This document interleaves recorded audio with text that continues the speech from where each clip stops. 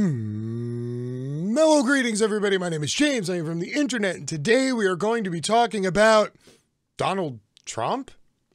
Okay, technically, we're not talking about Donald Trump. I mean, we are going to be talking about Donald Trump, but not so much the man, the myth, the craptastic legend, but rather the people that he surrounded himself with, who somehow, some managed to stay loyal all the way through that whole gnarly, insurrection thing. And apparently, all of these people have come out the other side after having been passed through the colon of reality, and they're now squeaky clean and ready to rock. So, allow me to show you what the 40 horsemen of the orange apocalypse are up to. Donald Trump is building a shadow Republican Party. Damn. Whew. Now, before any of you Democrats out there start applauding, oh, yay, look, he's going to split up the Republican Party. Probably not going to happen so much that way. Also, as we go through this, I may or may not impart some historical context upon this that will make all of this seem infinitely more horrific, yet also make more sense. So buckle up. I'm going to start scrolling now, okay? A cohort of former Trump administration officials have launched the America First Policy Institute, a think tank organization aimed at promoting liberty, free enterprise, national greatness, American military superiority, foreign policy engagement in the American interest, and the primacy of American workers, according to its website. Now, the first hint that this is not a Donald Trump creation is the fact that it is a think tank. And those two things sort of not so much. Now, of historical significance here is the fact that all of these things were also promoted by the German Workers' Party in the early 1920s as Germany's economy tanked post-World War I, and people became very angry and disillusioned with their nation, and they liked the nationalist rhetoric, and they were just really looking for somebody who would offer them a sliver of hope, just the dream that former economic prosperity was right around the corner. And all of a sudden, people were like, hey, maybe we should join this German Workers' Party. You don't know how that turned out. I'm sure I will get back to this history lesson in a few more paragraphs. Trump quickly endorsed the effort, saying that the founders, which include his daughter Ivanka Trump and her husband Jared Kushner, have my full support as they work to not only preserve the historic accomplishments of my administration, but also to propel the America First agenda into the future. After all, rabid nationalist sentiment is a keystone to a good fascist party. Just saying. I didn't invent fascism, so just pointing it out. Quote, "We're all great friends, and they helped us with this," said Larry Kudlow, a former Trump economic advisor who will serve as the vice chair of the American First Policy Institute board. For those of you who don't remember who Larry Kudlow is, he's an economist who worked for Ronald Reagan, and he's been kicking around ever since. Now, of course, he has a show on Fox Business. Yes, the tentacles of the Trump empire are just spreading out, sprouting heads. Hail Hydra. The group has been months in the making and joins a litany of other Trump-backed outfits that have emerged since the former president left office on January 20th.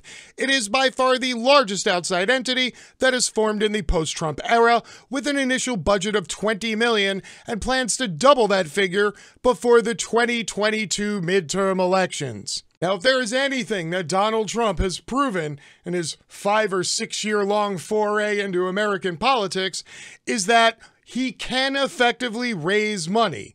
He has the populist whip, and he is not afraid to break it out and snap it over the head of the working poor who just want to hear that everything's going to be all white. With plans for an office in the Washington suburb of Arlington, Virginia, the group will also maintain proximity to congressional Republican allies who are interested in keeping Trump's MAGA movement afloat while competing with other conservative organizations that have gained prominence because of their ties to the former president. Fun little side note here. Most of those conservative fundraising groups have already received cease and desist letters from Donald Trump and the Trump Organization because he no longer wants to have any groups affiliated with him using his likeness or any of his words on their fundraising material. Why? Because Donald Trump broke up with the band and now he's a solo act. Among those other groups are the Conservative Partnership Institute, a group formed by former Republican Senator Jim DeMint of South Carolina that added former White House Chief of Staff Mark Meadows as a senior partner in late January. The ever-expanding ecosystem of Trump-aligned groups underscores the tight grip the 45th president maintains over the Republican Party, even as some party leaders and GOP donors privately fear the electoral damage his prolonged influence could cause in the midterm elections and beyond. Nevertheless, groups like the America First Policy Institute are betting that grassroots conservatives and the GOP base remain pleased with the ex-president's populist policies, the racist shit, and will generously support those who are committed to advancing the Trump agenda. Hating on immigrants. This is literally what the German Workers' Party did. They sewed up discontent, stirred in some xenophobia, preyed on everybody's economic insecurities, put up a big flag, played the magic songs, whipped up nationalist puffery, and the next thing you know, brown shirts everywhere. But surely Donald Trump doesn't care about that crap. He doesn't care that his name is being associated with hyper-nationalism in the early run-up to a complete fascist regime. No, Trump's just happy that people are repeating the name Trump. That's it. That's literally all he cares about. He is the epitome of there is no such thing as bad press. The America First Policy Institute is an example of how the 45th president and his supporters are building out a constellation of groups, political, legal, and policy groups, that parallel the structure of the National Republican Party. And yet more evidence that not only does Donald Trump have no plans to step away from politics, but that he is also constructing what amounts to a shadow version of the GOP. Hell Hydra. What's that? Your normal right-wing political party that you normally blindly follow every 4 years when you pull the red lever? What?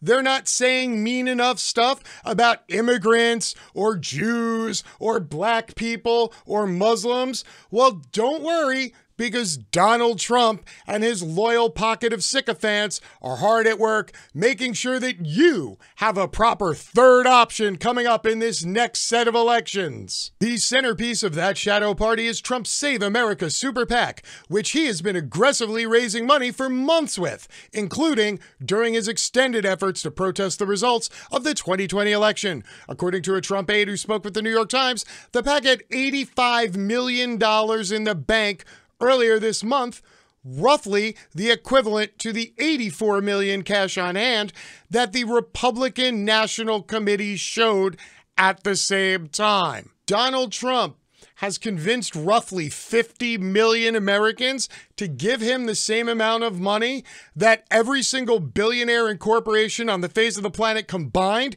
gave to the Republican Party in the first quarter of 2021.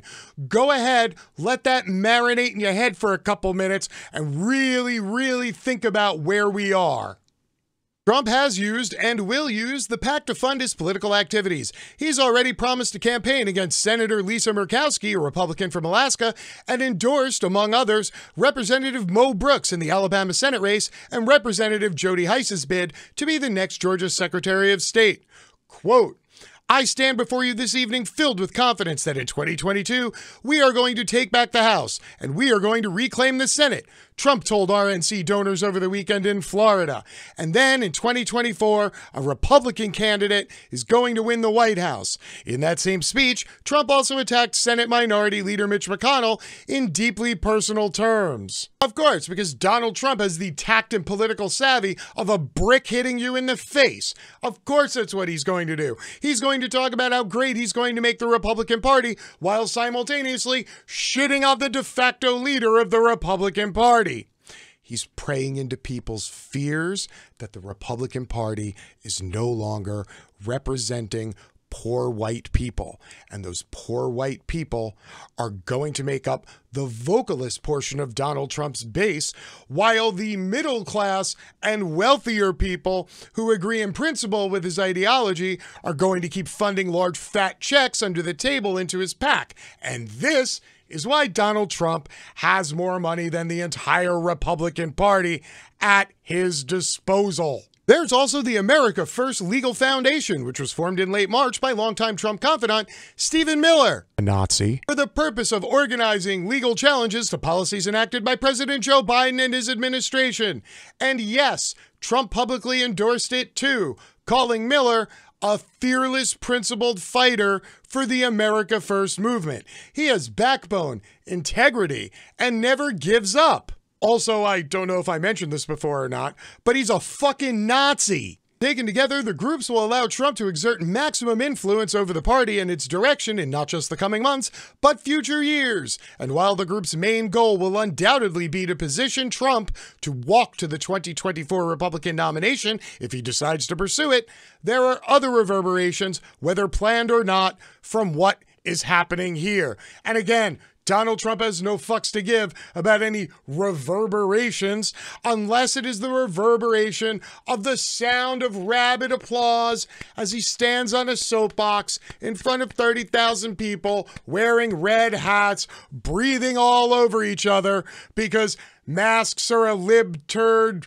commie conspiracy theory, along with vaccines, of which Donald Trump took one, but then told everybody they were bullshit anyway because literally his supporters don't give a fuck if they live or die at this point, which is what makes them extremely dangerous, mindless, ideological sycophants. So no, I'm not concerned about Donald Trump. I'm concerned about the millions of chuckleheads who think that Donald Trump's going to bring them to the promised land through the power of white Jesus and all the money in their bank account. The establishment wing of the Republican Party, with McConnell at its head, is trying to move along from Trump. McConnell slammed Trump for his role in the January 6th U.S. Capitol riot, although he voted against convicting Trump on impeachment charges over his role.